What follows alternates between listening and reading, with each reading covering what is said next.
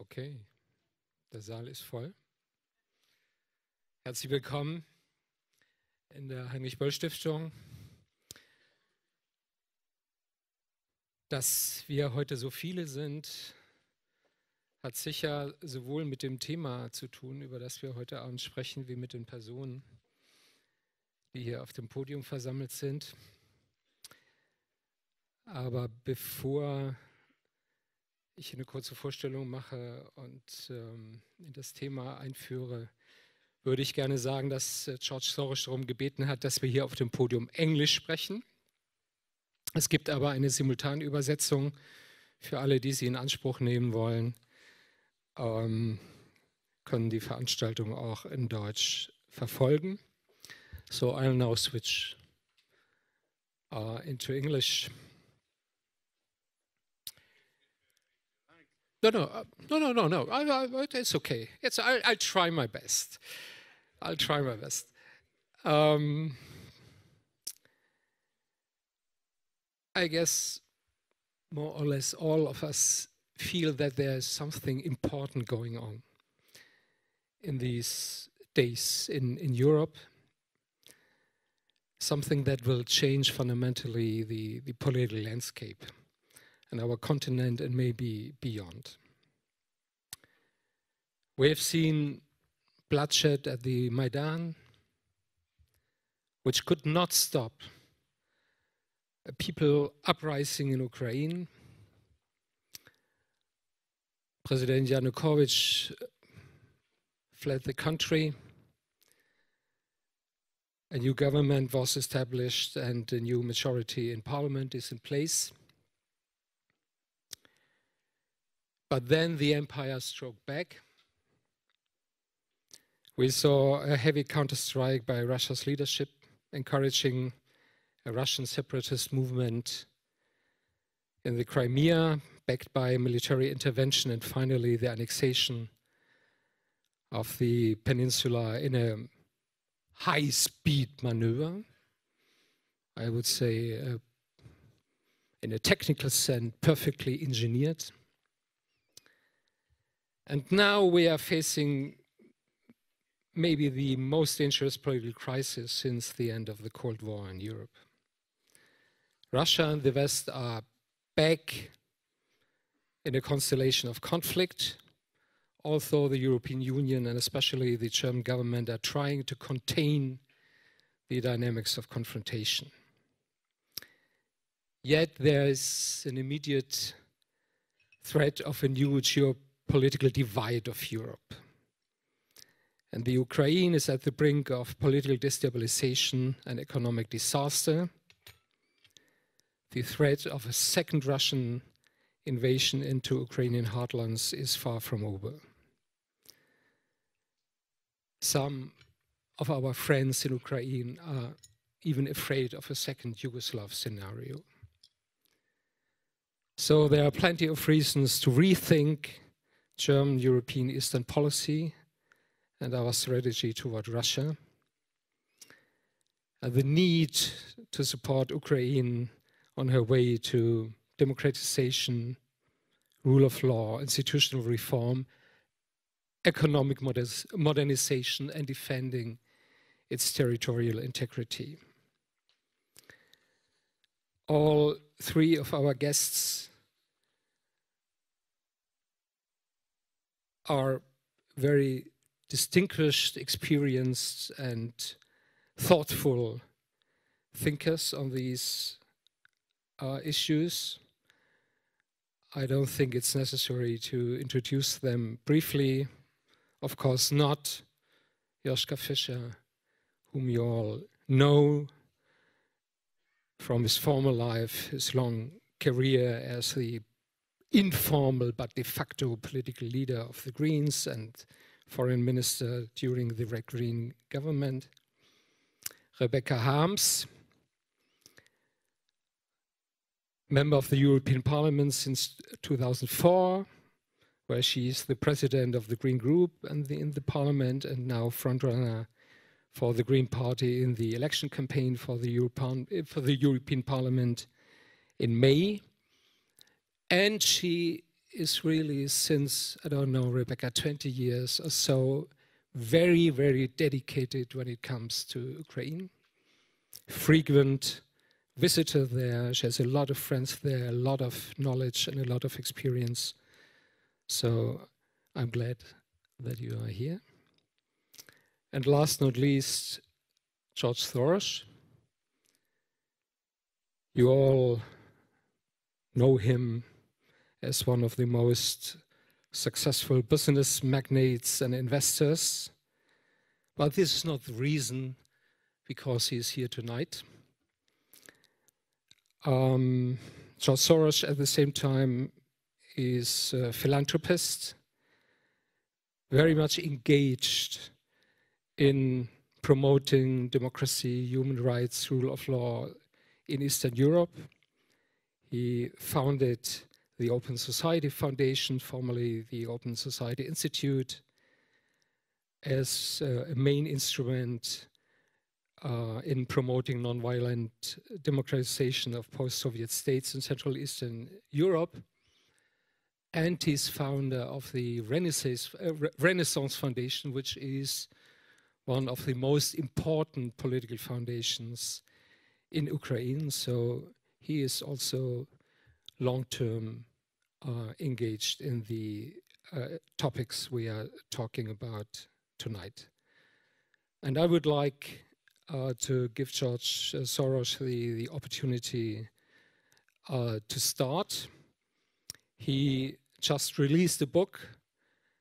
I think it was introduced yesterday in Berlin, Betting on Europe, Why Germany Must Save the Euro in Order to Save Herself. And I think it would be appropriate that you start with some thoughts on this book and then move to the topics of tonight, the developments in Eastern Europe and the challenges for the European Union. Please, Joschka. Thank you very much. In my book, I said that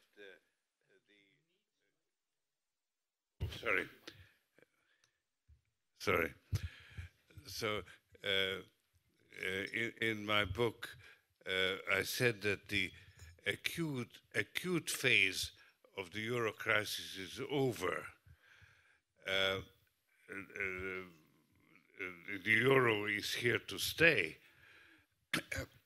but the Euro crisis has transformed the European Union from what it was originally intended, namely a voluntary association of equal and sovereign states that sacrificed or part of their sovereignty for the common good, into something radically different, namely a creditor-debtor relationship where the debtors have difficulties in meeting their obligations, and that has put the creditors in charge.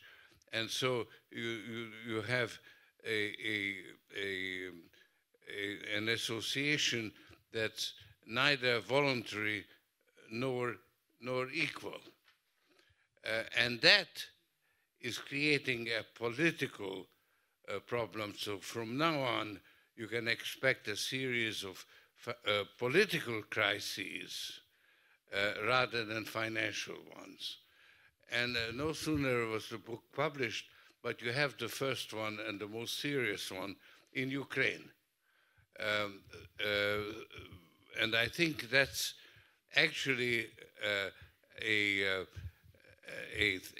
threat to the European Union, but it's also a tremendous opportunity for Europe to recapture the original impetus, because it was always a political project, and it's now needed more than ever, and it's also an opportunity for Chancellor Merkel to emerge as the leader of a united Europe, not just a chancellor preoccupied with the national interests of Germany. Now, when you look at the situation, let me just make two points, one about Russia and one about Ukraine. Putin, I think, is acting out of weakness. He was quite popular in Russia until the transfer of power, the prearranged transfer of power from Medvedev to Putin. That upset the Russian public, and he lost popularity. And that turned him adventurous abroad and repressive at home, out of weakness. That's when Russia became very involved in the Syrian crisis and started providing armaments on a very large scale to Assad. And that adventure actually turned into a diplomatic victory for him, because when President Obama turned to Congress and looked for endorsement for imposing sanctions, he was about to lose, and Putin could actually save him by persuading Assad to voluntarily surrender the chemical weapons. That was an adventure that paid off. And then he, in Ukraine also, had no difficulty in outmaneuvering the European Union that was preoccupied with its internal problems and was not in a position to offer very much to Ukraine, and demanded a lot, namely the release of Yulia Tymoshenko, which would have been a big threat for Janukowitsch, and offered very little. So Putin had no difficulty in outbidding and outmaneuvering the European Union. And then something happened that neither side expected: a spontaneous rejection of that deal by the Ukrainian people. And that touched off the Achilles heel of Putin, because he simply cannot believe that people act, that people have convictions and act on those convictions. He believes that public opinion can be manipulated, and therefore it always is manipulated. And if there's objections, there's somebody behind it. So, and this is a threat to his regime. And so this got him into serious trouble, because he told, as part of the deal, he told Janukowitsch, you have got to get rid of those people on the Maidan, as part of the condition of getting the next 2 billion euros released. So Janukowitsch tried and used force, And that had the opposite effect. Instead of people running away from Maidan, they rushed to Maidan from every part of the country. And actually, Janukowitsch then capitulated. And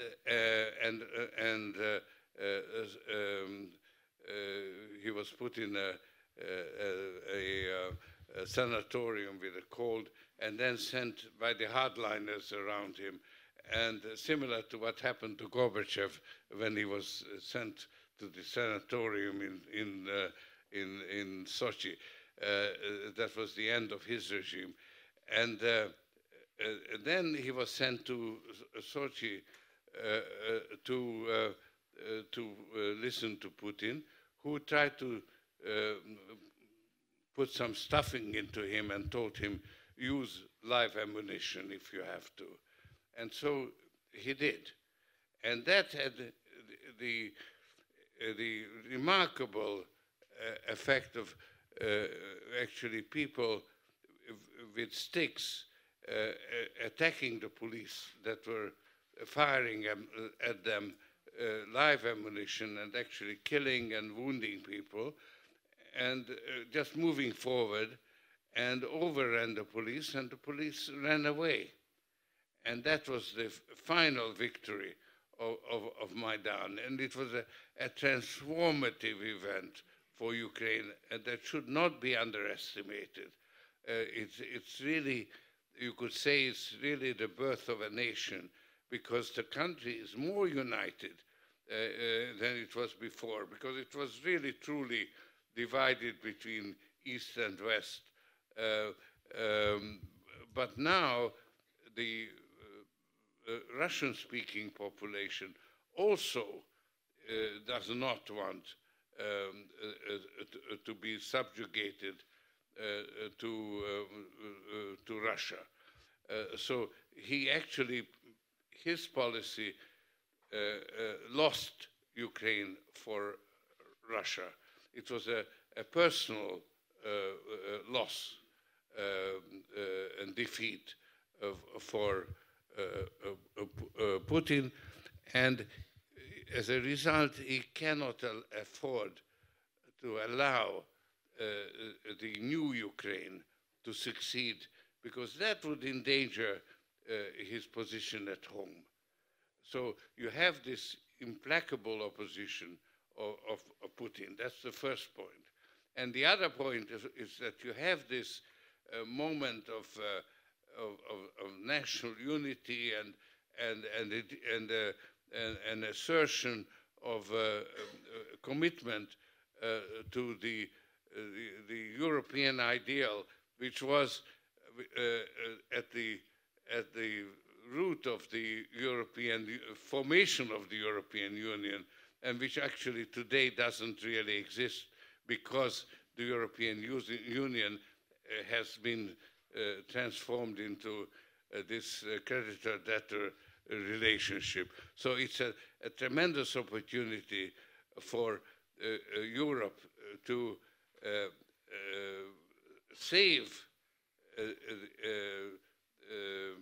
respond to the Ukrainian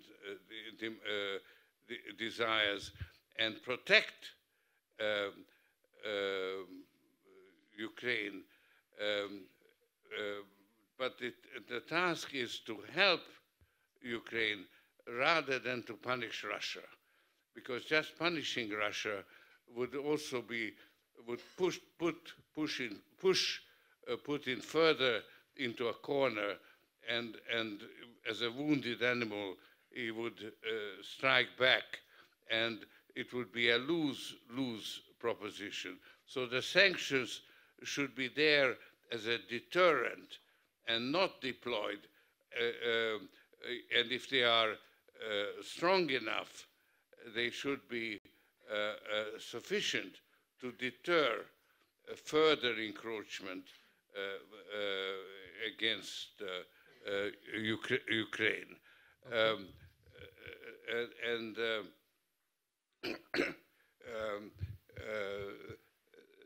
So it's helping Ukraine rather than hurting Russia. That has to be the goal.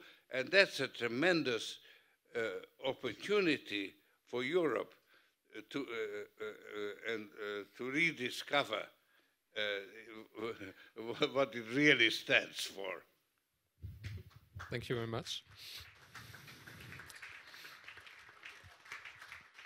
So maybe, hopefully, this could be a political momentum, create a political momentum to rediscover the spirit of Europe and the idea of Europe united and free. Yeah. I would like to ask Rebecca, of course, for her reading what has happened over the last weeks, but then in your role as an European politician, there is a lot of criticism with respect to the European Union. This kind of accusation you can read in the German media, for instance, the Handelsblatt. We should never have go so far in offering Ukraine the association treaty and creating an either-or situation for Ukraine to decide between Russia and Europe. This is kind of common wisdom in parts of the German public. And on the other hand, there is some criticism that we have been much too naive with respect to the will of the Russian leadership and the Putin being determined to bring Ukraine back under Russian influence in the Russian sphere of interest, and we underestimated the conflict potential. So, what do you think about it? So, first of all, I completely agree that it's necessary, especially also in Germany, because Germany is so important for the decision making in Brussels. It's really important to understand a little bit more about Ukraine. And one of the true problems I see from the very beginning of this crisis is that Germany, as most of the old Europe, doesn't really know something about Ukraine. For me also this creates again and again problems, because in this situation sometimes as a politician it's not only good if you know too much. You have sometimes the impression you can never bridge that what you know compared to the people surrounding you as legislators or decision makers, or also in the general public. It's really a challenge, and I remember very much the decision making on Greece, for example. And Greece is a country many Germans know much better than Ukraine. But in spite of this better understanding of the Greek situation, it was very difficult to keep the spirit of European solidarity and to keep the spirit of the idea, European idea, that in common, where we are better in making the way out of the crisis. So compare the Greek challenge with the challenge we face now in what you described very well, in organizing solidarity, help, assistance, money, etc., towards Ukraine. And think about that we have to do it in this incredible tension which comes now, not only suddenly, but for the general public, very sudden from Russia. So to tell a little bit my view of what happened in Ukraine, I would also like to speak about some mistakes from the European side. So the last very important mistake after we failed already in 2004 to assist the country in better development. So after this tremendous mistake towards the Yushchenko-Timoshenko couple, yeah, a very, very problematic couple, but after this failure in 2009, when Mr. Janukowitsch was elected president, we did not really recognize what kind of problems this would create in Ukraine. And I include myself. So I was, during the weeks and months after the election, always campaigning to my friends in NGOs, to my friends in then opposition blocs in the Verkhovna Rada. I was more or less preaching, you have to learn now what it means to function as a good opposition. Also, opposition matters in a democratic country, and so the majority has decided in favor of Mr. Janukowitsch, and now prepare yourself for tackling him in a fair, political, democratic way. And I have to admit that many of my friends, some of them are very well known also in the German political discussion and are representing in culture, are presenting their country since a long time. Mr. Andruchowicz is a well-known writer, for example. He belonged to those people who from the very, very beginning said, so now we as Ukrainians have to get prepared to fight against the comeback of the old time and the comeback of the old thinking and the comeback of Soviet Union style of ruling a country. And so during the years, we could recognize that they have been right, but we did, until the very, very last moment, yeah, try to behave as good partners also towards the, now we say regime. During the years we said government of Azarov and President Janukowitsch, we tried to behave as reliable partners. And I know that many people said we could have learned in Brussels earlier that the idea of the association agreement and the whole idea of the Eastern Partnership would not fly. But so this whole project has been negotiated, I don't know when we started, I think in 2008, even before Janukowitsch came to power, even in the times already of the Grand Coalition, we started to negotiate this. And only, I would say, during the last month, there were now loud voices, strong voices to criticize the strategy of the European Union as such, concerning association agreement and concerning the Eastern Partnership. Only since, obviously, Russia went more against our ideas. And I think, yes, there might have been a mistake not to recognize Janukowitsch as he was already during negotiations.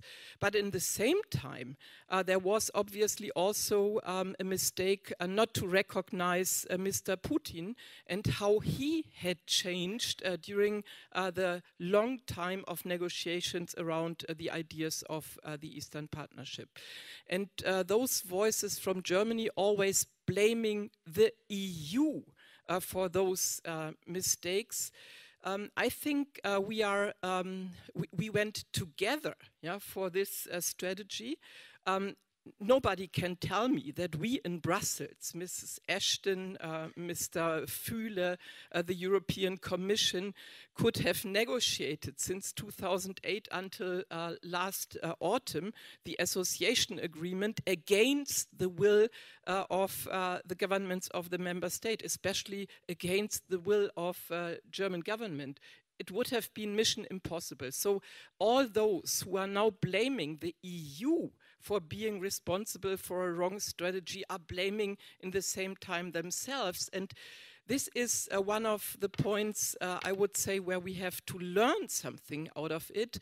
There is clearly the need, to evaluate those strategies we follow together.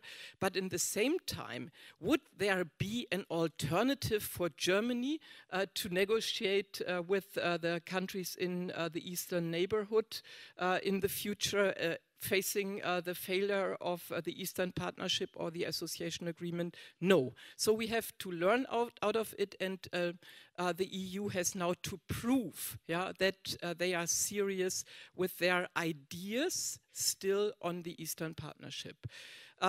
So one last very, very little chapter on expectations in Ukraine, because we should not forget about this. So the Ukrainians, following our discussions, they are deeply disappointed. Especially those people who organized the new Maidan movement. I was, during winter 2004, very often on Maidan. I think I spent for 8 weeks every weekend on the Maidan. And this winter, I was there even more often. And I can judge really the differences between the two movements. The movement this time was not at all organized by oligarchs or by the political opposition. It was really a movement mainly coming from the cities of the big universities, not only in the West but also in the East. And only in the times of growing tensions, after the first attacks against the Euromaidan in Kiev, the political opposition really get organized in this Euromaidan movement. But until the very end, until today, there is clearly to be distinct. There must be a distinction, and we should also see this distinction in between the political opposition and this new Euromaidan movement. And as Mr. Soros said, both of those camps, the Democrats in the political class of Ukraine, but especially also this young and very, very strong citizen movement needs now our support, our assistance. They need our money, but beyond this, clear and good and dedicated assistance. They are in a tremendous challenge because all those stories told, especially from the old left discussion in Germany about neo-fascists, right-wing forces in this movement, are only in parts true. The right-wing movement is there. They have been active on the Maidan, but they have been so far clearly a minority. I don't know what's going to happen if this movement is now altogether facing this aggression via Crimea and possibly beyond. So to avoid a development into a true right-wing nationalism and old style, especially against this, the engagement of the European Union in the process in Ukraine is urgently needed. And we would make a big mistake if we, in these tensions we have now with Russia, if we would forget about the need to organize the presidential elections, to organize parliament's elections, etc. It's really necessary, and there is a big difference compared to, for example, countries like Afghanistan, where we also very much focused on elections. In Ukraine, the people have experience with democratic elections. They know why they want it. And the big difference in between 2004 and 2014, they have understood much more about our ideas of democracy and also about our ideas of the rule of law as a fundament of this differences in between the old thinking from the East and the thinking of the West.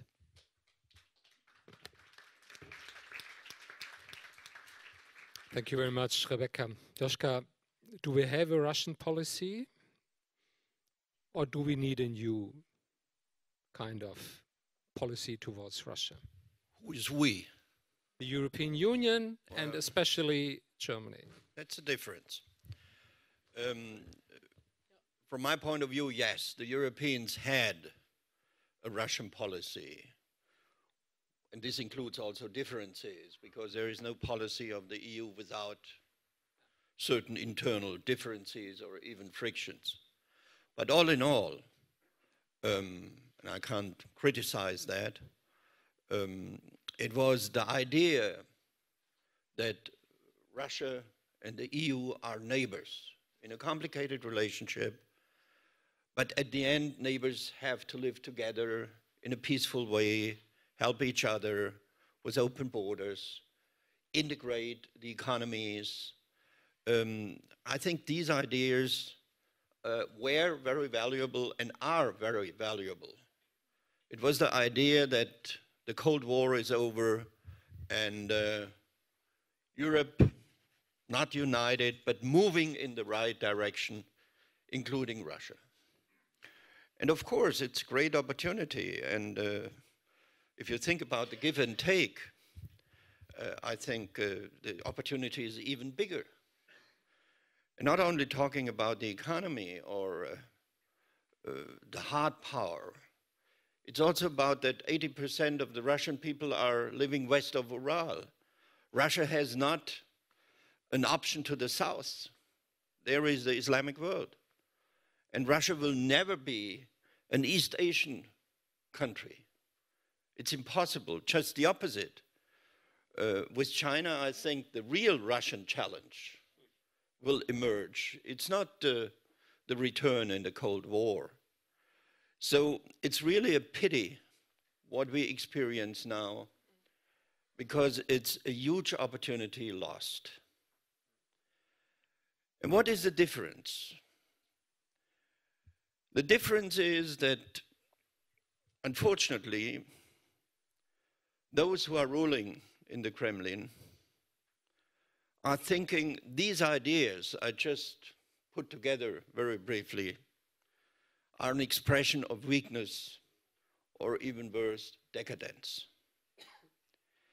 In the Kremlin, they think still in the terms of big power politics of the 19th century. They still believe in the tools of the 20th century, as we have seen now in Crimea. And they believe that they can restore Greater Russia, means more or less in the framework of the Soviet Union. Not the Soviet Union, do not misinterpret my words, but bringing Russian earth together. I think the most terrible consequence will not be in Europe, but for the Russians. Because I don't believe that this will work. Why was the Soviet Union dissembled? Was it the West? No. When the grip, the iron grip of the Communist Party were softening, it started a wave of get out of the Soviet Union by people, by minorities who were forced during the Tsarist or the Stalinist period, or in both periods, into the Soviet Union. So for Yeltsin, this was not a moment where he was drunk when he decided, together with the then Ukrainian and Belarusian president in the Christmas time of '91, to dissolve the Soviet Union. The alternative was whether there will be a dissolution of the Soviet Union in chaos or in a more or less orderly form.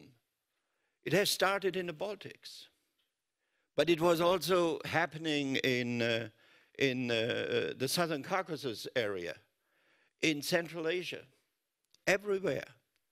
And if you look back in the history books, the so-called national question was in the 19th century the major issue in the Tsarist Russia, as it was during Lenin's time and Stalin's time. And they all were right.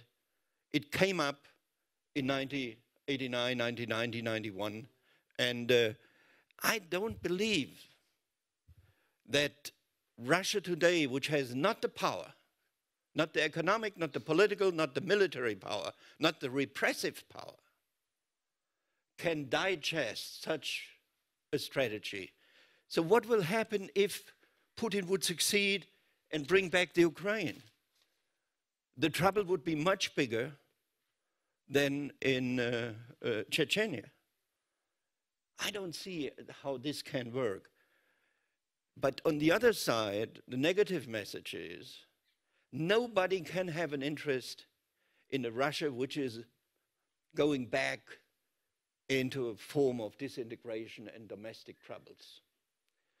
So from my assessment is that at the end, the Russians will pay the high price for this misperception.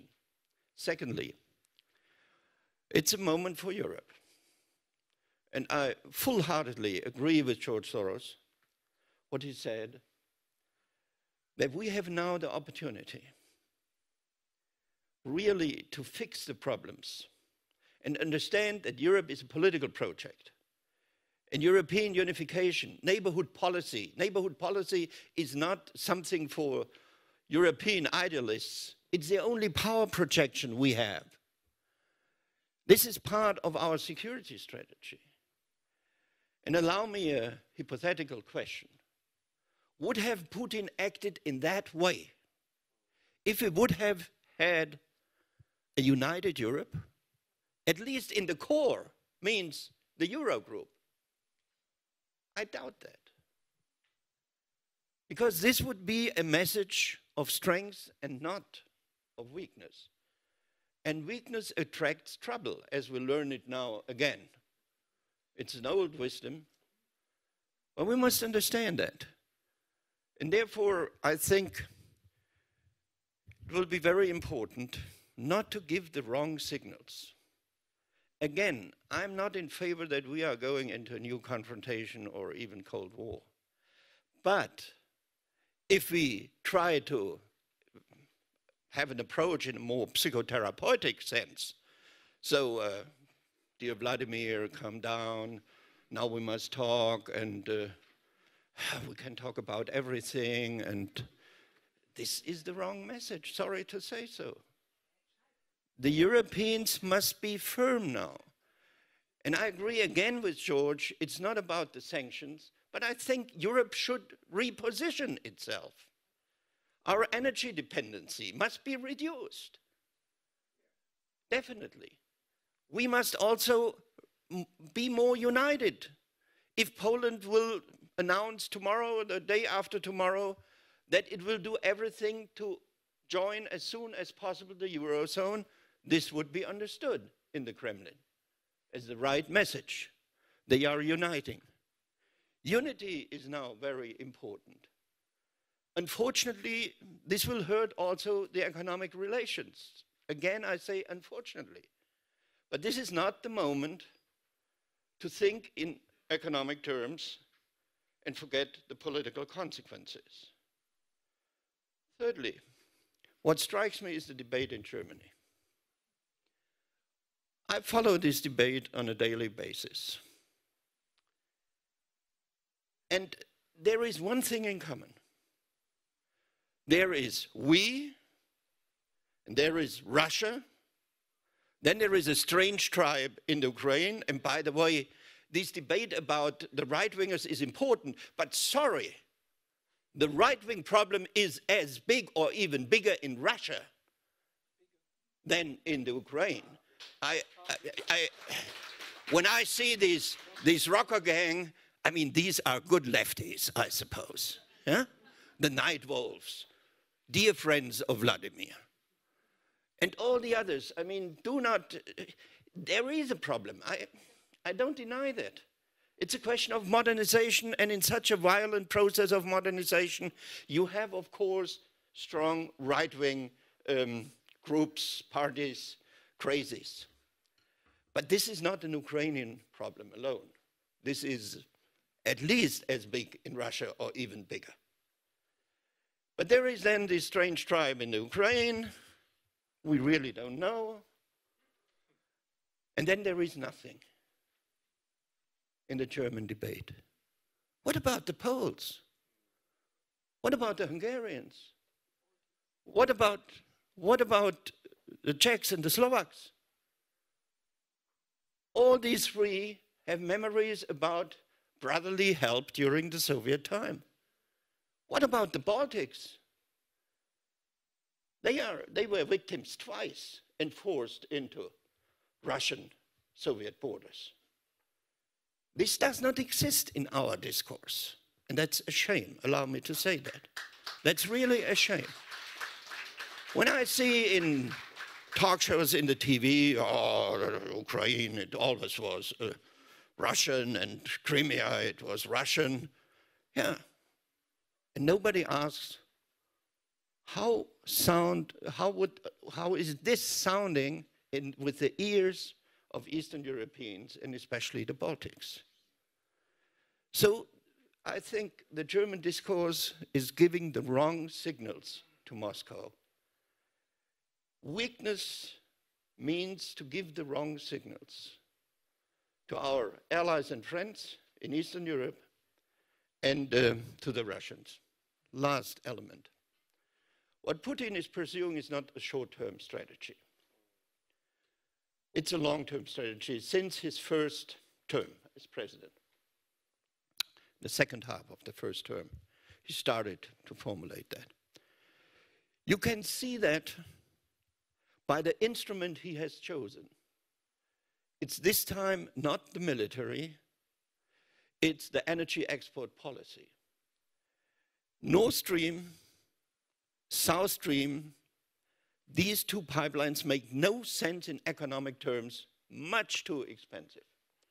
But in strategic terms, they make a lot of sense because they should sideline the gas transport to the West, mostly to Germany, but not only, and give the opportunity to disconnect the Ukraine and put pressure on the Ukraine. Because they have learned also of the year of 2009 that passing through the Ukraine means also you cannot disconnect the Ukraine without creating real trouble with the Europeans. So from that point of view, the present Russian leadership, and it's a pity to say, because again, it's a lost opportunity, a great historic opportunity.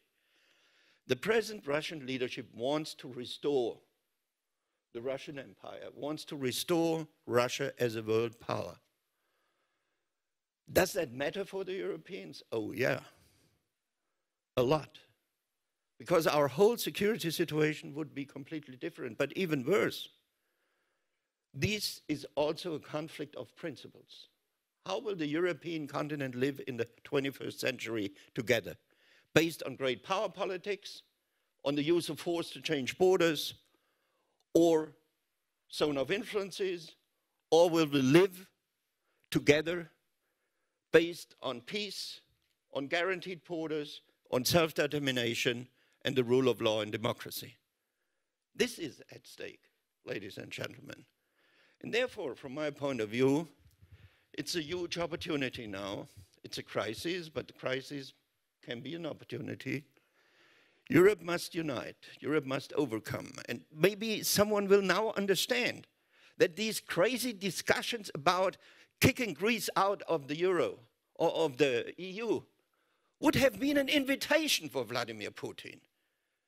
This is also a geopolitical question, definitely a political question.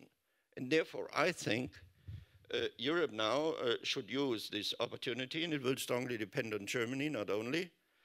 I hope that the Chancellor, which I have heavily criticized about her European crisis politics, because I think she was much too lack of courage, speed, she had no strategy, nothing of that. But I must say now, she's on a different track, I think on a very positive one. And therefore, I hope that this crisis will also transform the perspective of Angela Merkel about Europe, and that she will grab the opportunities of European integration, because this is needed. Thank you.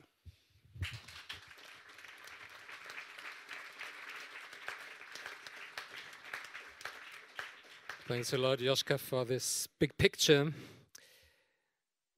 George, I would like to come back to one of your crucial sayings, that it is not about punishing Russia, it's more about supporting Ukraine. And sanctions should be kind of deterrence towards Russia and Putin not to go beyond Crimea, but the immediate and the most urgent issue would be to stabilize Ukraine politically and economically. Could you a little bit elaborate on that? What are your ideas? What are your proposals? What should we do and what could we do? I'm glad to tell you that it's already happening because the Ukrainians themselves want it to happen, and it has to be a Ukrainian-led effort because it's their country. They have to change it, and they basically, there are certain things that they have to do: establish rule of law, bring corruption under control, and make Ukraine a desirable investment destination. And there's a second pillar, let's say, and that is what Europe needs to do to make it possible for them to do that. And given the current conditions,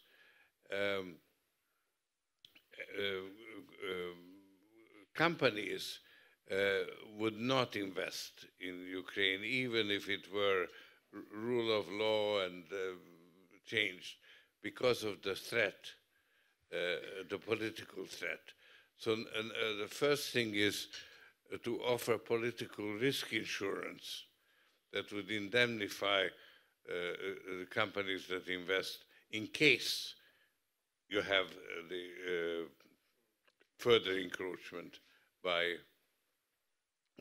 Russia. So that's one thing. Then, of course, the sanctions could destroy, undermine the Russian budget and the Russian economy, but the Ukrainian economy is already undermined by the previous president Janukowitsch, and so Ukraine is actually bankrupt, and it does need that $15 billion dollars or euros that Russia was willing to put up. And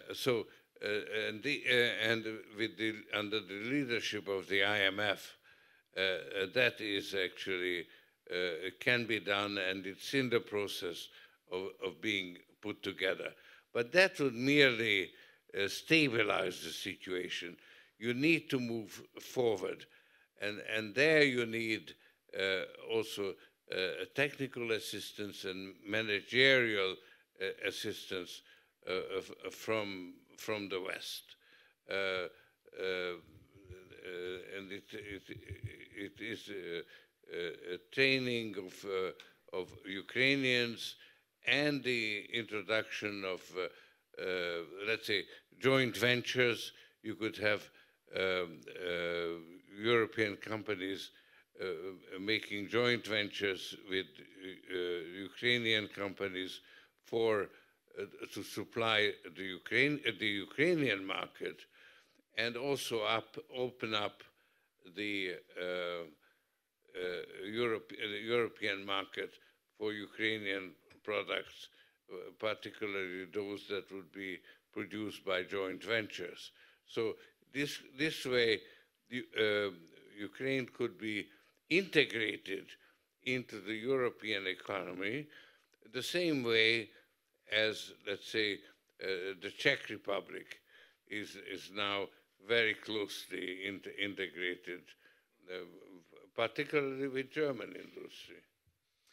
So, Rebecca, of course, you are invited to comment on these economic issues, but I would like to add another question. What do you think? What the new interim government in Kiev has to do, and what we could do, the Europeans, to prevent a scenario of ethnic radicalization and conflict in Ukraine? How afraid are you of that kind of dynamics? And what do you think, what has to be done to put the country, to keep the country together and to avoid another wave of ethno-nationalism in this region?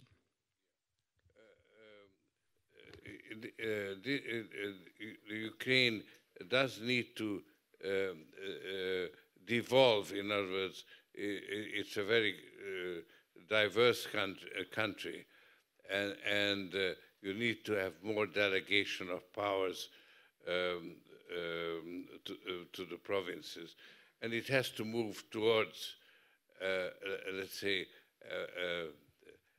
a federal structure. However, there's a real danger that this should not be imposed by Europe.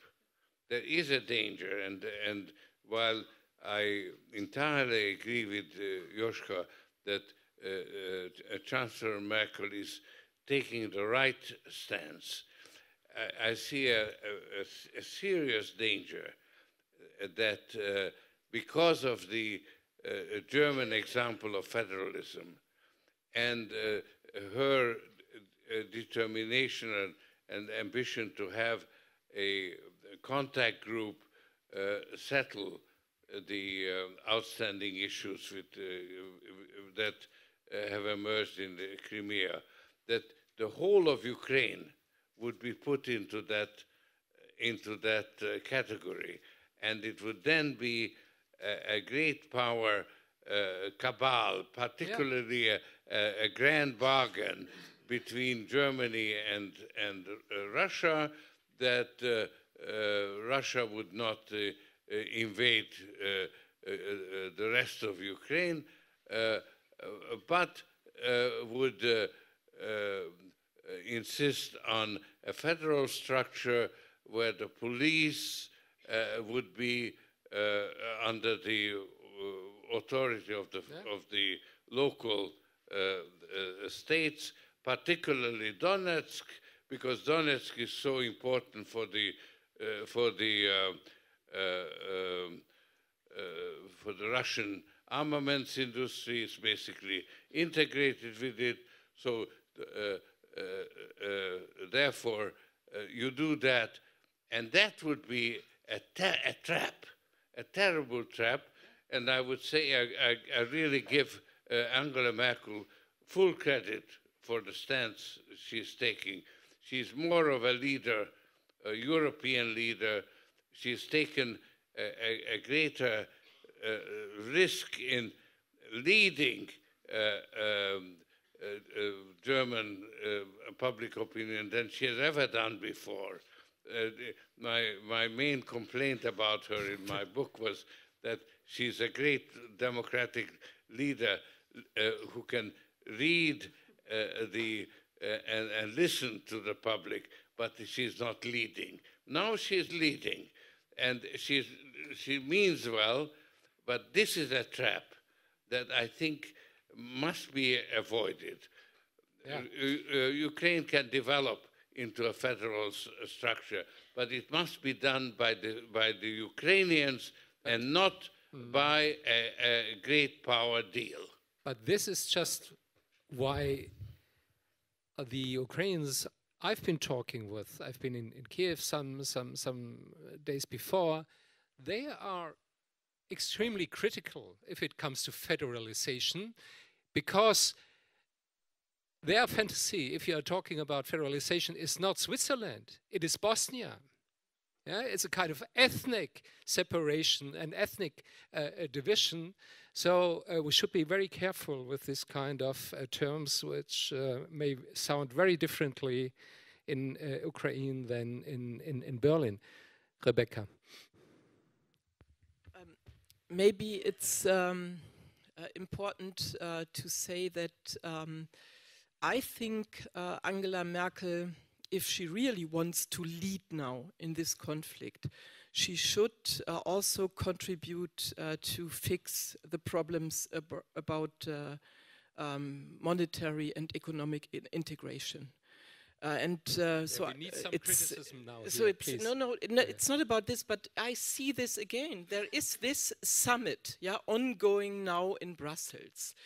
And again, they are going to probably postpone major conflicts on the banking union, or they are doing a very, very weak compromise. And so my experience from this last legislation is Europe is getting weaker and weaker because we are not able to fix our internal economic and our monetary problems with the euro. And so the earlier and the faster we decide, the better we will be able to meet the challenges surrounding us and growing during the last years. And but if you, I think it's more rewarding to have a European Marshall Plan for Ukraine than anything else. And once you have it for Ukraine, you could have it for Greece as well. So I agree. This doesn't mean that I'm not convinced it's the right idea to have the Marshall Plan. I fear, I have to admit, that the plan for Ukraine looks much more like the reform program for Greece than like the Marshall Plan you have in mind. But this we have to clarify still. And then so not to contradict, but not in contradiction, but to add, because it's very important. So this new government has some experienced people and many people who have no experience with what they are doing.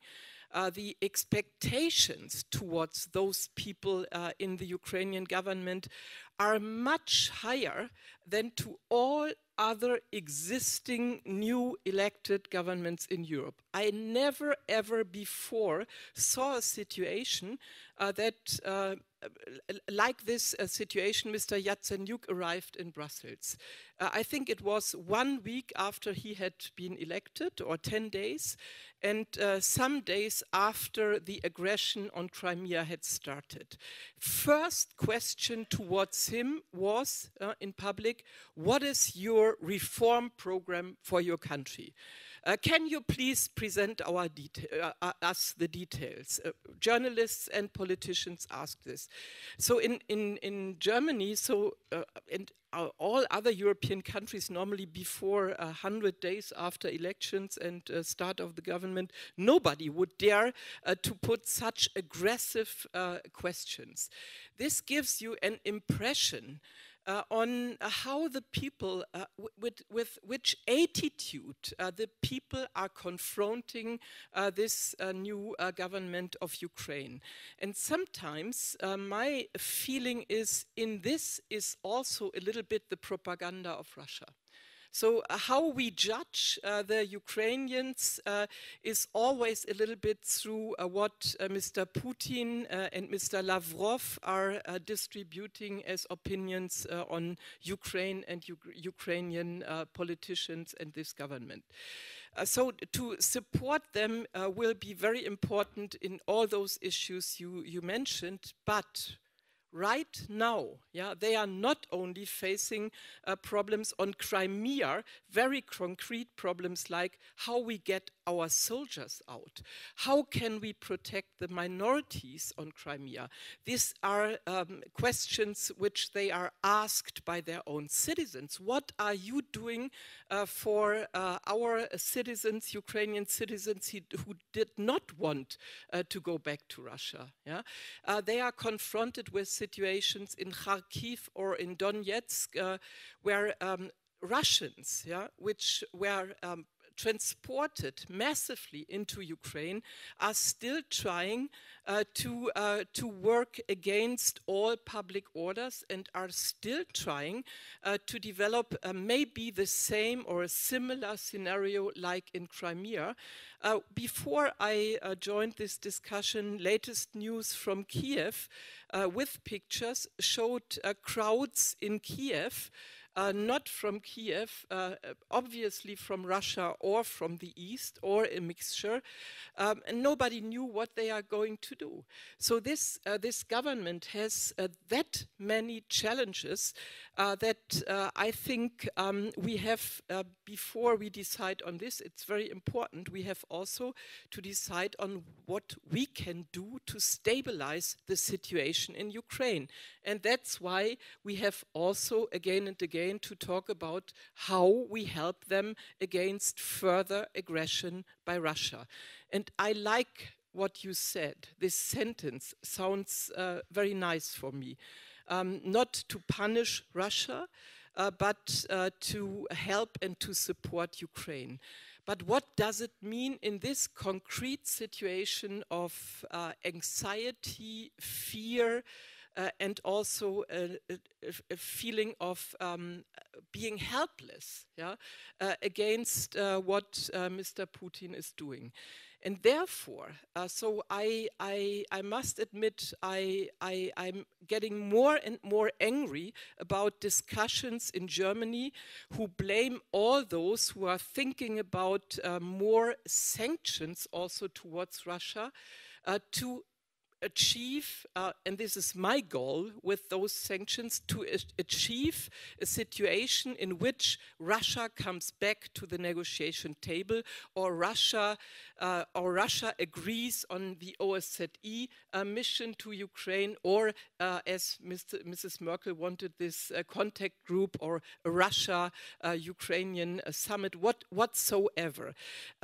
And I think these discussions and decisions are really necessary also to stabilize the very weak, but from my perspective, good government in Ukraine, and also to help them against this, what could easily happen, the complete nationalization, renationalization of the conflict, and what I described for me as the most awful development, and I see mainly Russia responsible for this, that on this continent there is the danger, the concrete danger, that one nation goes to war against another nation only because the idea of that one nation is better than the other.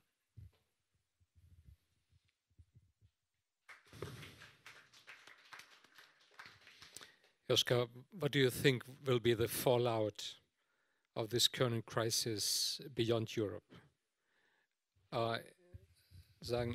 If we now have to expect a new,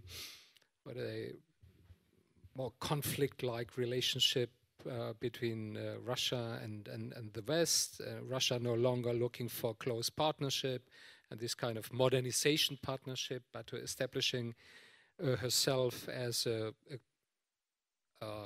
counterpower. What will that mean for other conflict regions? I mean, if you would simplify, you can say either will Putin push back Europe into a kind of early 20th, late 19th century situation, or he will be one of the founding fathers of the United States of Europe. Either or. I hope the second option will succeed, but I think there's a lot of trouble ahead, because Putin decided, and there was an interesting article in a famous nationwide Bavarian daily newspaper of the correspondent of this newspaper in Moscow 2 days ago, where he was, the thesis was that this Putin have made also domestic decisions, that liberalism is gone, a new authoritarian drive will take over, not only in the society and in politics, but also in the economy. If this would be true, I think these consequences would be also dramatic, first of all for the Russians, but also this will be mirrored in foreign policy too. I'm in the short term expect more trouble in the Ukraine because a success of the Ukraine, a democratic success, would have immediate ramifications in Russia. It would threaten the system. Therefore, it will not be allowed. Very simple. It's hard to achieve, but it will not be allowed. So destabilization strategies will be the answer. And this is also risky for Europe, for Russia, for the direct neighbors. Some of them are members of the European Union and of NATO. But a chaos perspective in the Ukraine is a serious option. And therefore, I think the interest of Europe must be, and not only Europe, of the West, America included, must be to stabilize the situation. It will be not easy. But what we have to realize, Mr. Putin obviously is not impressed by balanced budgets. That is a matter of fact. Huh? So we have to really, try to use the strength of the West. And this is not only money, but money is needed. As you said, they are de facto bankrupt, so they must be stabilized. But elections are ahead. And this might be a very troublesome period based on the interests of the other side. So, but I think we have also strong political tools. Visa-free traveling is a big issue in Russia and in the Ukraine and in Belarus, everywhere. So I think if the EU will use that tool in a clever and wise way, yeah, but it's stupid. It's very, you shouldn't give up. By then it needs time.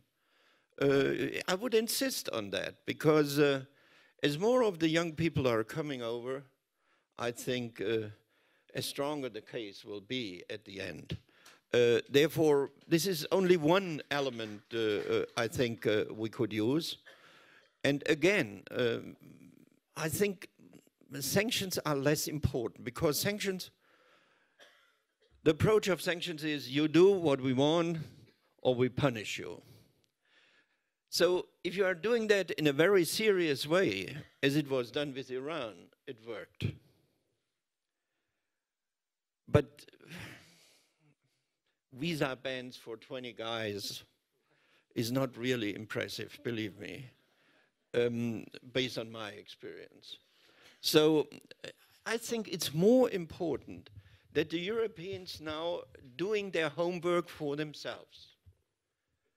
It's up to us whether we reduce our energy dependency. And this is an extremely strong signal for Russia because the Russian budget depends directly from a certain level of the oil price. There are other elements politically. As more as Europe is giving strong political uniting messages, as more they will be taken serious in Moscow. And as more we try to be polite people, as more we are not taken serious. It's a matter of fact. I regret that, but it's a matter of fact. So from that point of view, there is a lot of trouble ahead, and this needs really a strong commitment for political and economic support for the Ukraine. But we must also make quite clear, we are doing that not in the understanding that the EU is a big power because we want the Ukraine to be part of and we want to move ahead with NATO enlargement or whatever. That's not the intention. Our intention is that the people in Europe should decide about their own destiny and not a big power. That's the principle, and therefore, if we move ahead, I think we can really succeed, but this is not a short-term crisis. This will be a longer-term crisis, or let me say confrontation. There will be a new containment. It's not the Cold War. It's not a thermonuclear arms race. It's not two systems fighting against each other. It will happen mostly in the field of economy and politics, but it will be a kind of containment, or we will accept a policy where we think this policy is completely wrong. I think if you're right, Joschka, there is emerging a very serious question. What will that mean for civil society in Russia? And I think about the democratic part of civil society in Russia, not the right-wing nationalist part. So we have seen last Sunday, I think, a very surprising and encouraging demonstration of about 50,000 people in Moscow against the war, against the intervention. But at the same time, I agree very much that there is a kind of interconnectivity, there is an inner relationship between aggression towards Ukraine and this kind of going back to old-fashioned power politics and stiffening the authoritarian rule within Russia domestically.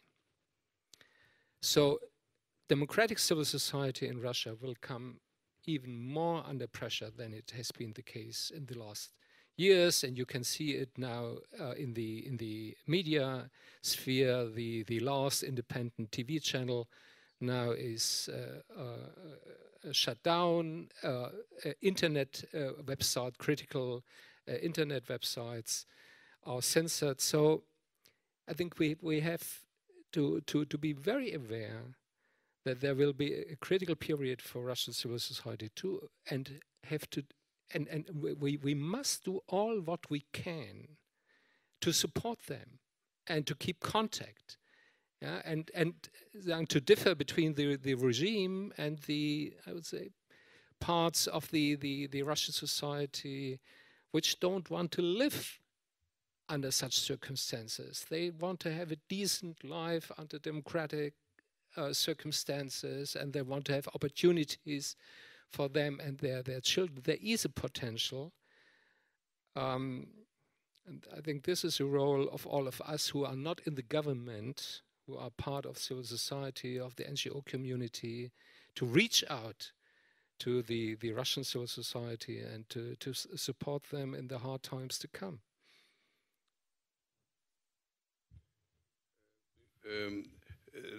Actually, the situation is even more dire because Putin is now appealing to Russian ethnic nationalism.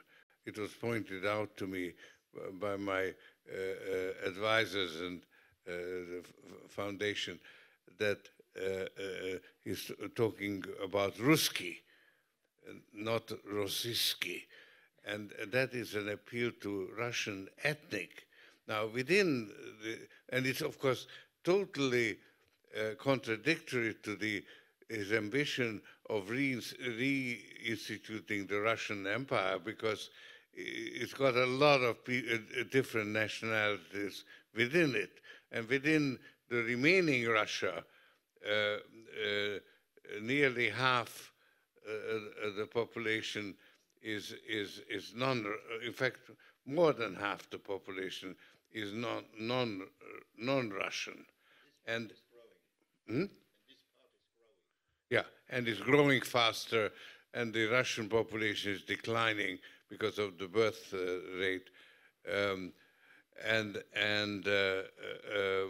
That's a direct threat to them. You know, all the Caucasians in Moscow and all the migrant workers from other parts of, from Tajikistan as well. So it's a real threat, and it's again self-defeating.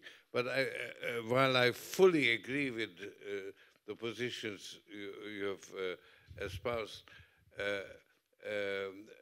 I think we have to talk a little bit more about smart sanctions, because smart sanctions are the sanctions that you don't deploy because they are deterrent. And I think we do have smart sanctions, and it remains to be seen whether they'll deter Putin from doing what, you know, now he's cornered, he's kind of pushed into doing.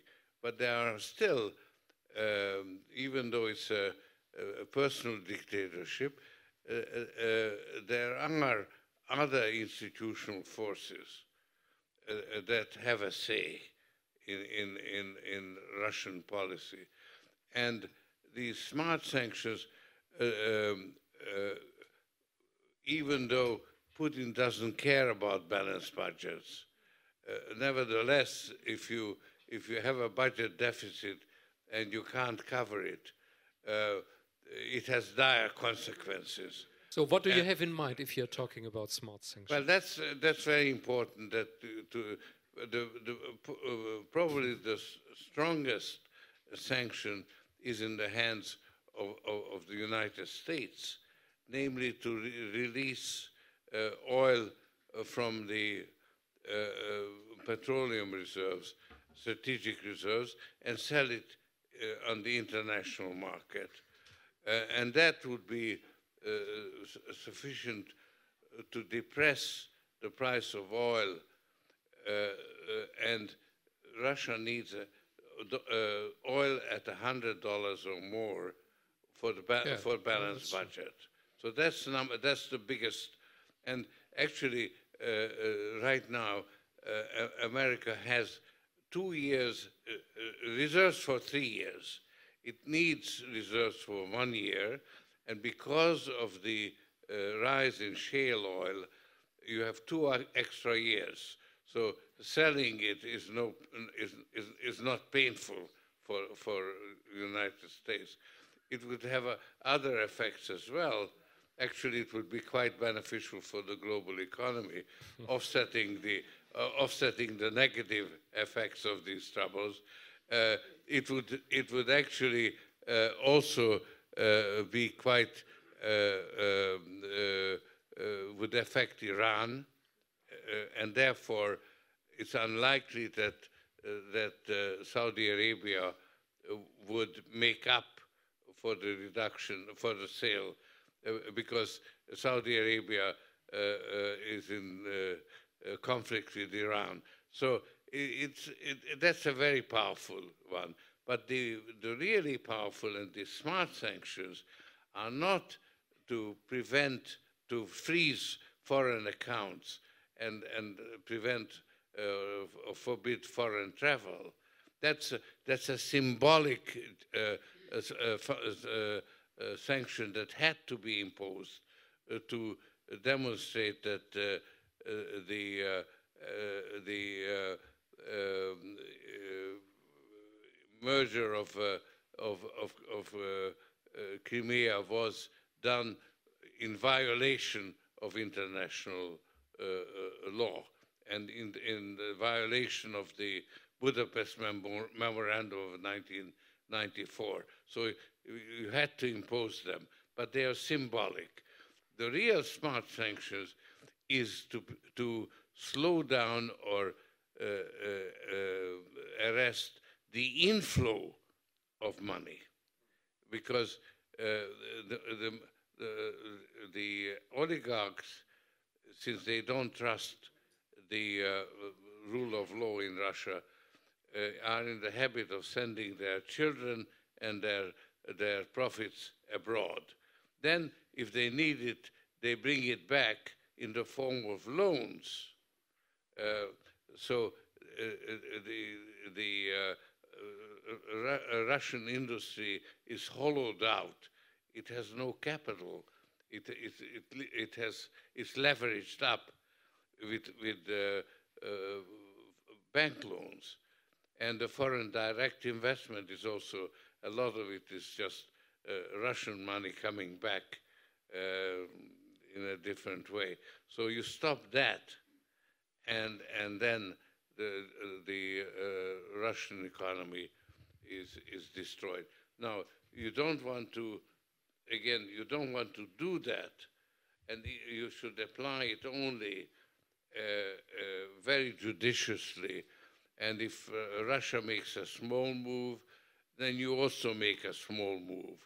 But every move by Russia to squeeze Ukraine, or, for instance, to try to annex Transnistria, because we haven't talked about that, but that's a very serious threat, should be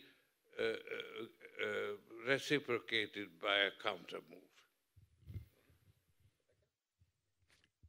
I'm not sure whether I'm always close enough to the German discussion in the last weeks, especially also not on this discussion on sanctions. Because so also in your concept, it's kind of escalation, and the further you go, the more those sanctions are requiring change, at least change, yeah, in our EU societies. And I remember how difficult it is already in the economic crisis to organize solidarity and to get readiness, not only to help Greece, but to stabilize EU as such, and to help by certain measures also ourselves. And my feeling towards the discussion we are facing in Germany is they are, on the one hand, in Germany, refusing sanctions because it might hurt Putin more, and it might get the results we don't want. It might escalate the aggression. Yeah? But on the other hand, behind this, my impression is that there is also a deep concern on this necessary change.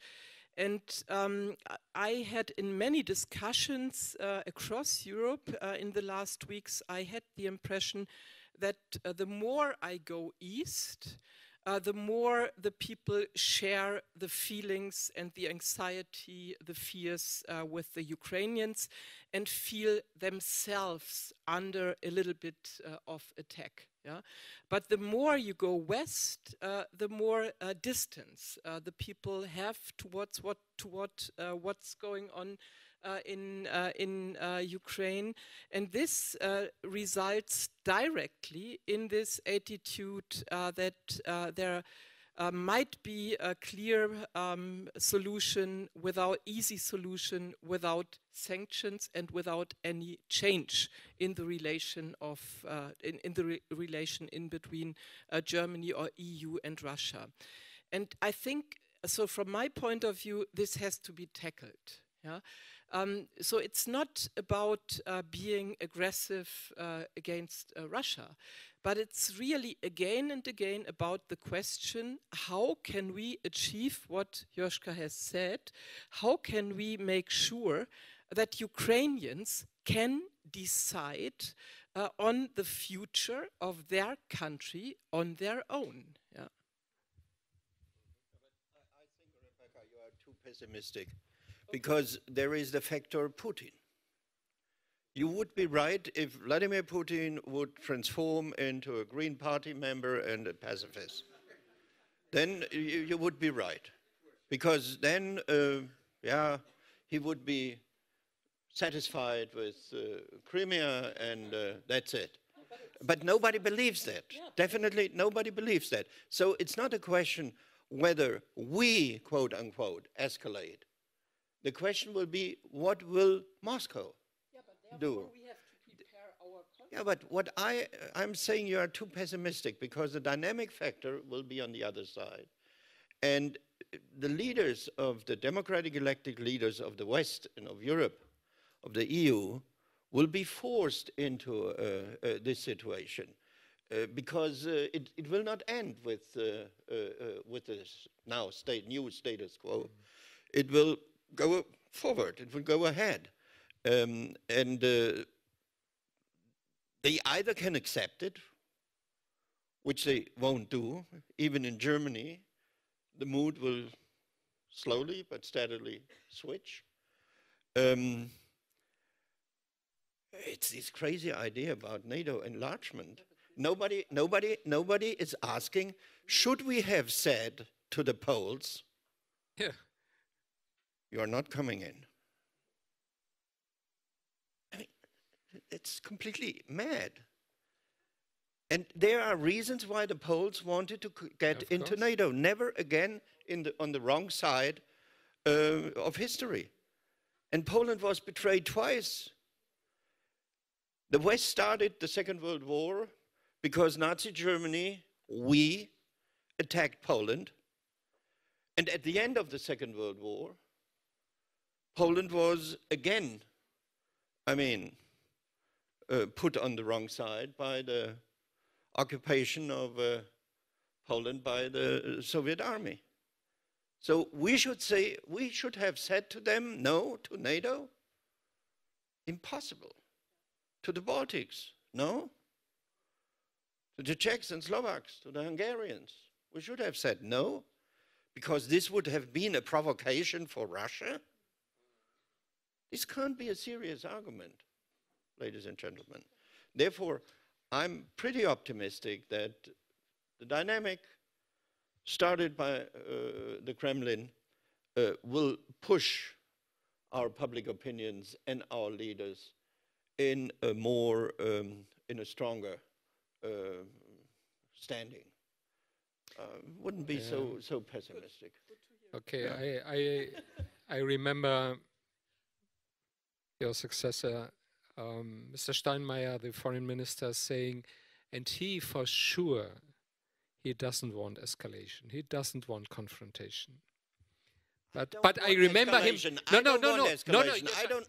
Just let finish me. I remember him saying, and he was said about that, there will be no way back to business as usual. Yeah, I'm confirming what you have been saying. There will be no way back to business as usual. And we regret that to a certain extent, but we have to acknowledge the new challenge and a different strategic situation. But the problem is that up to now, Putin was always at least one step beyond. And we ahead, at least one step ahead, and we only had been in the reaction modus. So there was no forward-looking strategy. What we can learn out of history is democracies are slow.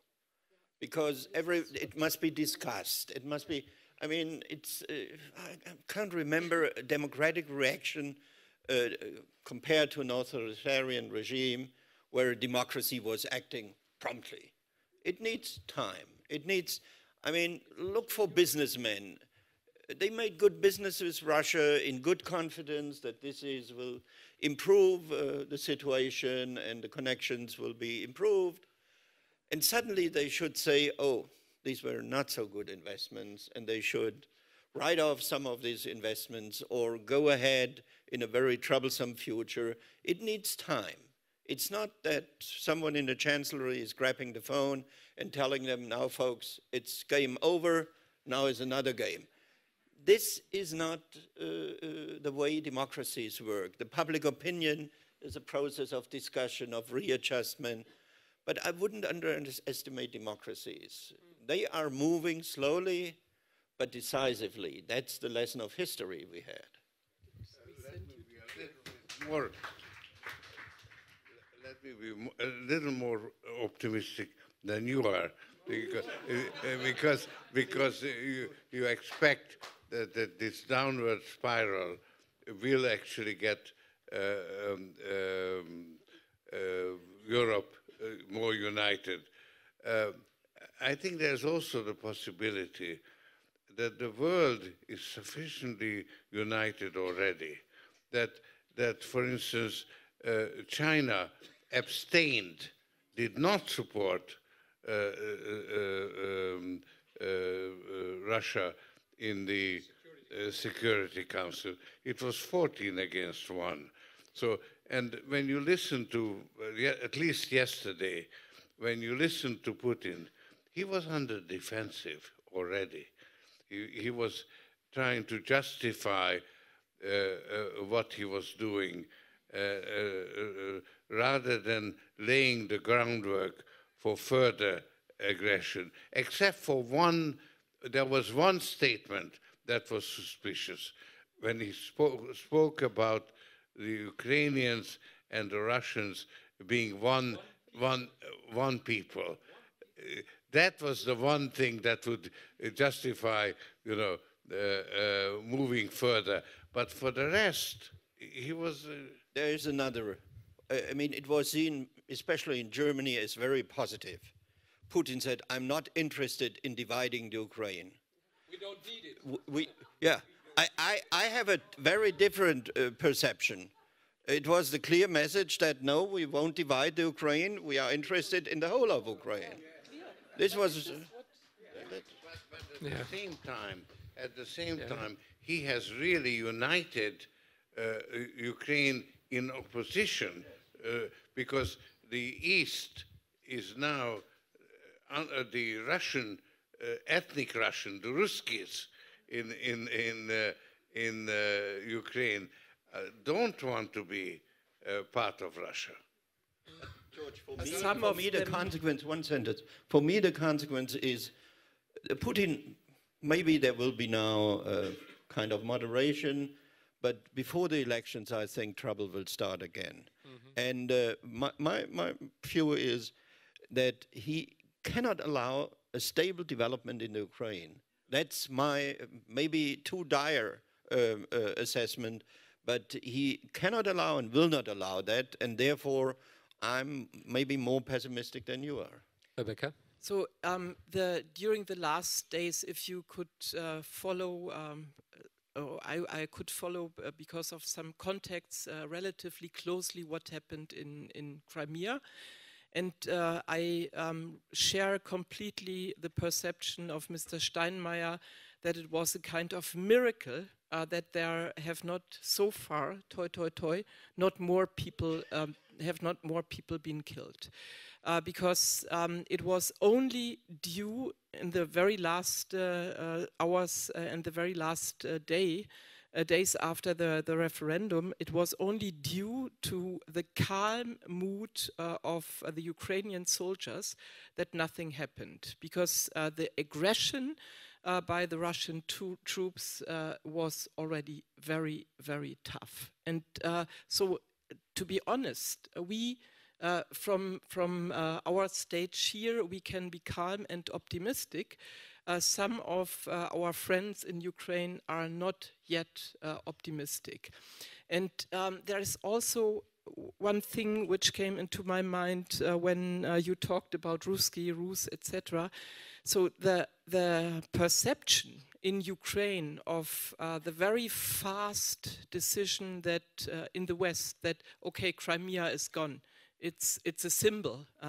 So let's be Crimea with Russia, and then the problems are over.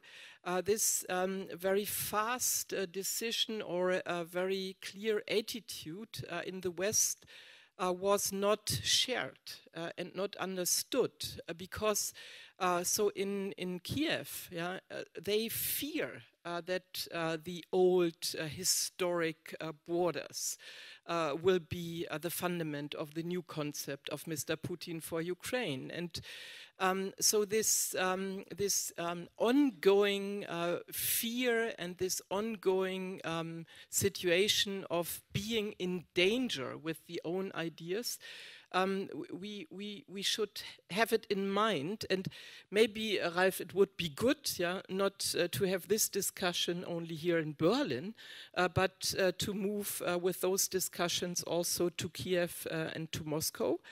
What I understood from the panels we had in Leipzig during the fair, the Leipziger Buchmesse last weekend, panels with Russians and with Ukrainians, is that especially in Russia, the citizens movement, Memorial and others, they are extremely interested in learning the truth about what's going on in Ukraine. And their hope, yeah, the citizens movement's hope in Russia is very much focused now on Ukraine. They explicitly said, several people from Russia said in Leipzig, if you make Ukrainian democratic development with the help of EU a success, then we will make it also. I agree. The Memorial, the famous Russian human rights organization, also has branches in eastern Ukraine, in Donetsk and Kharkiv. And we will do our best to support now Russian-Ukrainian dialogue on the civil society level. It's extremely important to have Russian-Ukrainian voices heard in Russia. So ethnic Russians or Russian-speaking Ukrainian citizens who want to be Ukrainian citizens and who don't ask for brotherly help from Moscow. And the other way around, is extremely important to have democratic voices from Russia in Ukraine. Yeah. So to try to prevent this kind of ethno-nationalist radicalization, which is a real danger. And we have seen in former Yugoslavia how fast neighbors can be turned into enemies. Yeah? And this would really be catastrophic, not only for Ukraine. This is extremely explosive for the whole of Eastern and Southeastern Europe. Any comments on that? No. Okay, we have to finish. But if there are some really urgent desire for questions, we should make it possible. But please, we are 350 people. I only can take maybe 3 or 4, and then we have to close here. Where's the mic? Ute, einfach just backwards. There's been, and then the lady. Yeah. Thank you very much. One short question. We started this discussion with the link between the economic and monetary policy and the foreign policy. And I think it's a very good question. And I would like to highlight this link because I believe some people on Maidan were there for the values, but other people in Eastern Ukraine and Crimea are there because they do not necessarily associate democracy with prosperity. For many, they associate stability that represents Russia with economic wealth. So I would like to ask you, don't we have a case to prove that we are more capable and better capable to produce also wealth in Ukraine and Russia to these people that... Okay. Yeah. Thank you. Then the lady. Yep. Yes, it's clear that there's divide and conquer policy between transatlantic region represented by United States and EU versus Eurasian nations represented by Russia and China. But I think there is a third factor in this that is often not mentioned, which is driving this confrontational policy to the brink of thermonuclear war, which is in financial system, the international financial empire, so to speak. They're sitting on top of 1.4 quadrillion derivative bubbles. And as Mr. Soros probably know, they're using organizations in Ukraine, like the Renaissance Foundation and so forth, to really push for radical regime change in Ukraine and forcing a country like Germany to support this Nazi coup. And this is done also from economic manipulation. And using puppet, probably personal puppet of George Soros, Mr. Soros, Obama is being used as a sort of like a finger on the red button. Okay, we got it. This has to be stopped.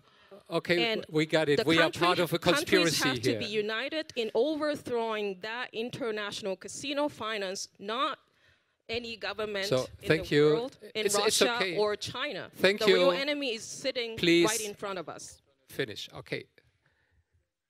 So, are there other voices? Maybe.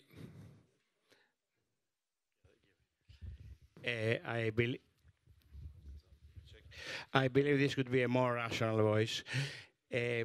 Europe had about 25 years after the Berlin War to develop a coherent geopolitical strategy for Russia and Ukraine.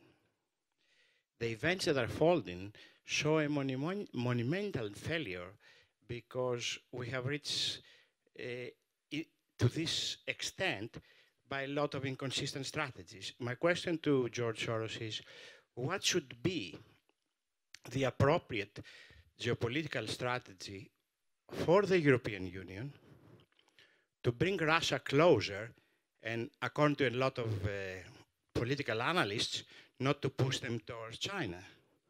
And the question to Joschka Fischer is, when will be the high time for Germany to take its responsibilities on geopolitical level and to start exercising its real responsible role? Thank you. Okay, thank you. And Jan, yeah. In the talk, in the speech Putin gave, the last famous one, he used this picture of a spring that's compressed and snaps back hard, I think. You have any empathy or understanding, at least, for Russia or Putin feeling compressed? Okay. And the very last, yeah, at the very back, on the left side.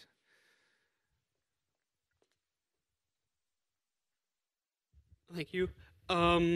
You talked about rather dubious sanctions as consequences for Russia, but could you make it a little more plastic so that we actually realize what could happen to Russia if it really takes Kharkov and Donetsk and maybe Kiev? Thank you. So, final round. Will you start, George, please? There had been several questions addressing you. Yeah. Let me try backwards because I probably forget the others.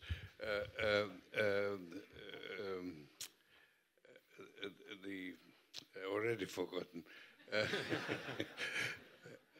The feeling, the spring.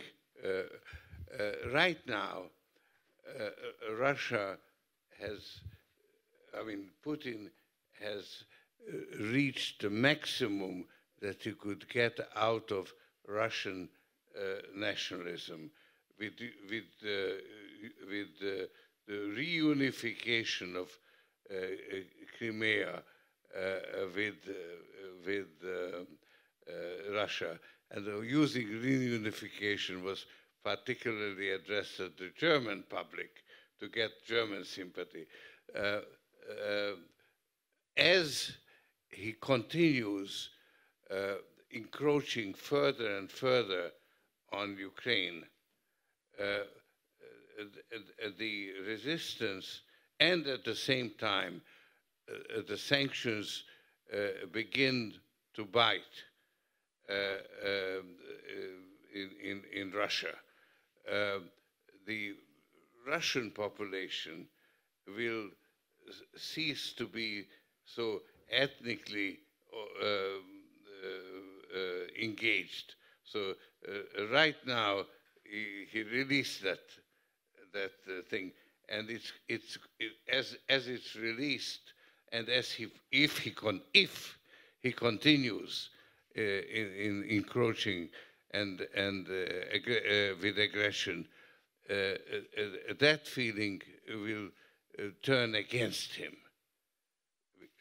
So that would be my reaction to that.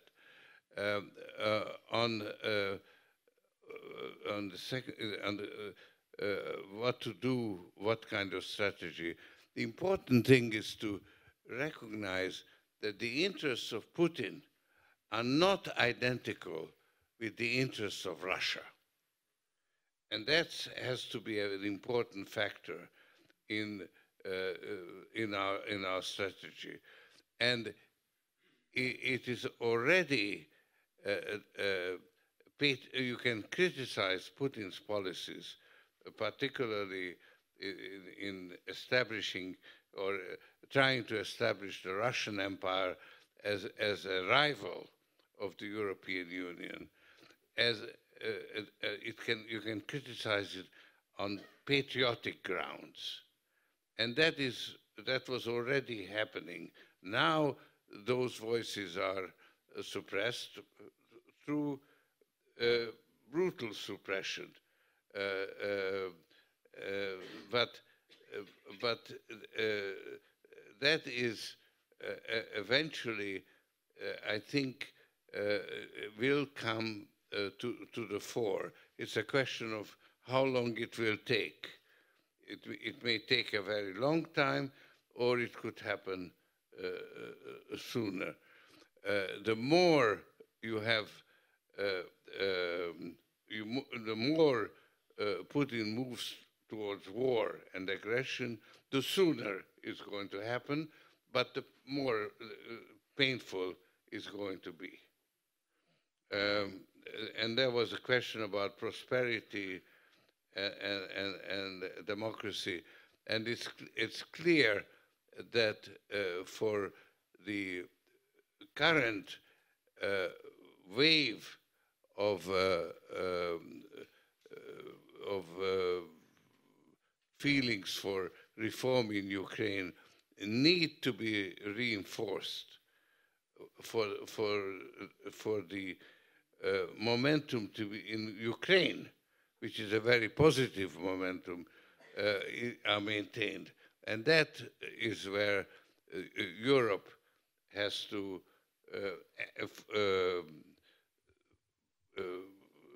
aim at helping Ukraine and having the sanctions in reserve in case the Russian aggression continues.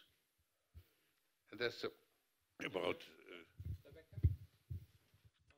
Yeah, so on Russia, also I myself, I made a huge mistake. I'm used to listen since years to international programs, be it CNN, sometimes Al Jazeera. It depends a little bit also on what happens on the world. But I never, ever followed Russia Today. And some weeks ago, I think after New Year's Eve in Kiev, I started to follow Russia Today. And I think it was one of the most challenging experiences because I couldn't stand it. Yeah, I had for a very long time, I had not listened to a program which was so aggressive on national interests and nationalisms as this program of Russia Today. And I think this Russia of Mr. Putin is economically still very weak. We saw it also during the last weeks when the development of on the stock markets were not so good as some days ago because of Crimea and the big oil and gas reserves Russia gained, by the way, or Gazprom gained, by the way, with Crimea. So before you could see how the ruble and the stock markets went down. And obviously, this propaganda of Putin to bring the Russians back to the feeling of old strength has very much to do with that he was also not able to reform the country and to reform also the economy. So this is also something which makes clear that in this interdependent Europe, where Putin depends on us and our money, and we depend on his gas and oil reserves, we have some possibilities to achieve something, to have certain impact on what he is doing in Ukraine and maybe in other places. Because you mentioned Transnistria, we have not discussed this, but the next aggression could also happen in Transnistria. The Russians there have already invited the Russians, the troops of Russia, to help them as they did it already on Crimea. So in this context of the mood in Russia, I think we should be prepared, yeah? Not, as you say, not to punish them, but to make clear if they want to follow this way of isolation, they will be in the end in isolation, and there will be a price to be paid. On Ukraine, nobody right now in Ukraine is answering the question you have asked. I have a very good friend in Kharkiv. I met him last week also in Leipzig, and during a panel discussion he was asked, Serhi, with which kind of feelings are you preparing traveling back to Ukraine? And he said, I have no idea whether I will really be able to travel back to my hometown. We have to see from day to day whether our hometowns are still places where we can go, or whether Russia is going there. Kharkiv is only 30 kilometers away from the Russian border, and many people in Kharkiv think this will be the next place where Russia is going to rebuild the old territory. So, and also for this situation, I can only repeat, we have to be prepared. We must ready as Europeans for certain change, especially in our energy strategies. This is helpful anyway for a better long-term strategy around energy.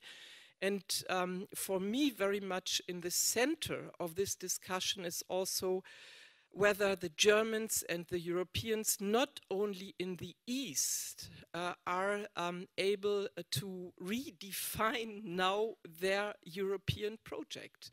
Because it's I think, a very, very important situation where you have really to think about whether this Fatigue on Europe, ja, diese Europamüdigkeit, diese Frage, brauchen wir das alles wirklich und ist es nicht ein bisschen zu viel und muss man da nicht ein bisschen wieder Kompetenzen zurückholen, wo es so, it's so clear that all those strange discussions in the challenge of this situation are odd, yeah, are ugly, are from yesterday. We will manage this situation either as Europeans together or not.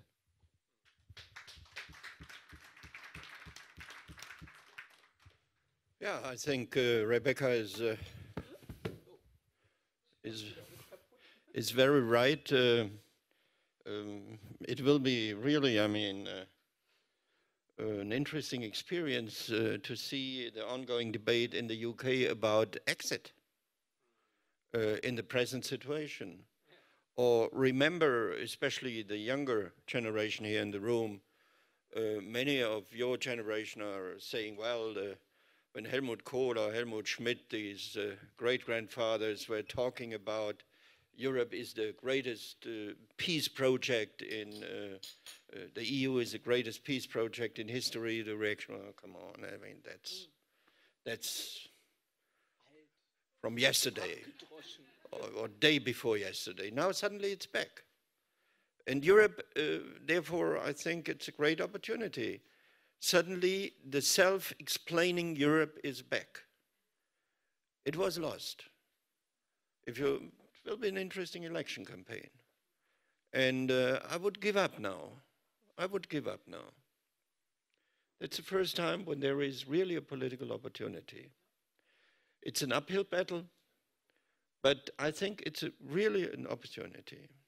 Secondly, the question, I have no empathy. I have a lot of empathy for Russia, the Russians, but not for Russian nationalism. By the way, I have no empathy for any kind of nationalism, not only the Russian, and definitely not for Vladimir Putin. So from that point of view, whether he think now he feels the spring or whatever, I don't know. But I think autumn will arrive very soon. And the question about German leadership is the wrong question, sorry to say so. Europe will not be led by one nation. Europe can be only led by France and Germany, but never by France alone or Germany alone. Because the very construction of the European project rests on these two nations. That's not exclusive, that's inclusive. It does not mean that it will work if the two nations agree, which is complicated. But if they don't agree, that's a given, nothing positive can happen. So I think it's a wrong question. Germany will play a very important role in the European Union.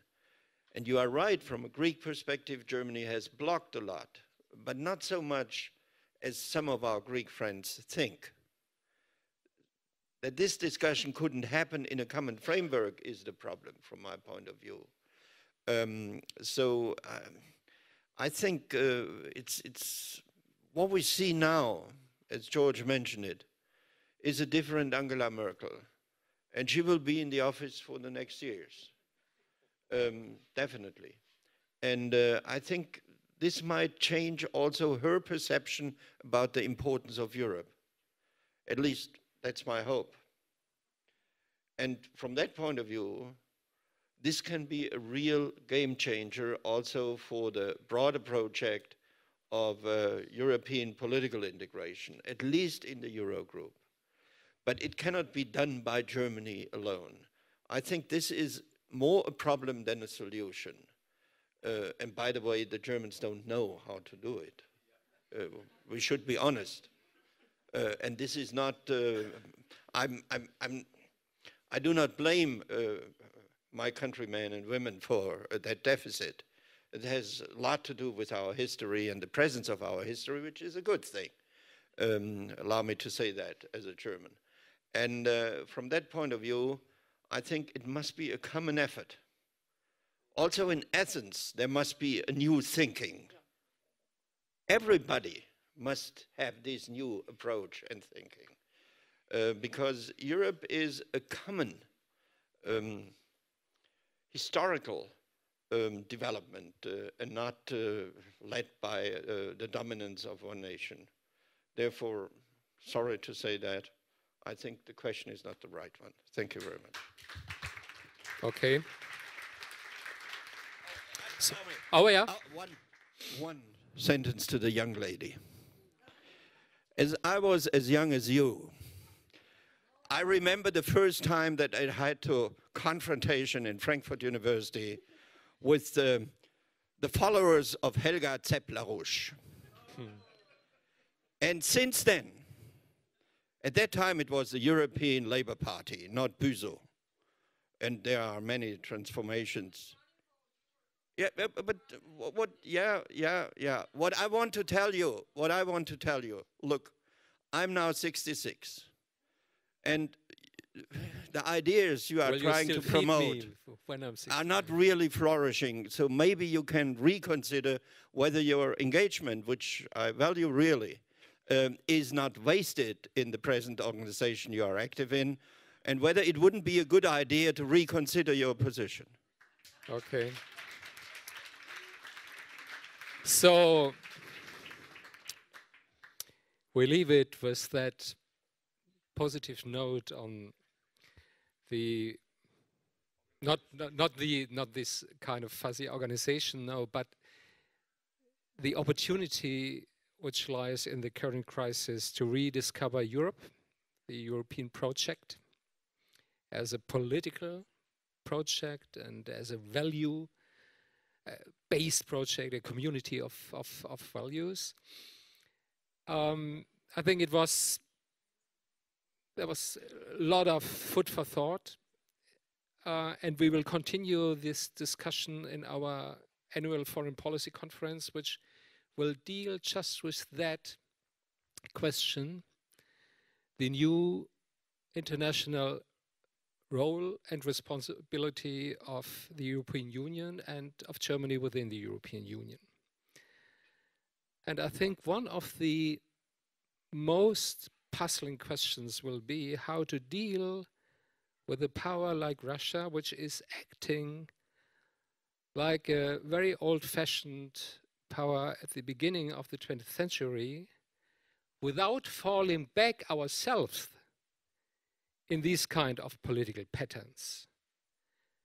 So if we want to avoid this kind of appeasement attitude, so avoid conflict at any price, what is the alternative? Not confrontation at any price, but we have to look, I would say, for an intelligent third way in our foreign policy. So, and I hope that this kind of discussion, we need really serious foreign policy debate again, not in a societal sense, but there have to be alternatives between, I would say, Cold War and avoiding conflict at any price. And so I think this evening was a little step forward, and we will continue and invite you to follow. Thank you very much.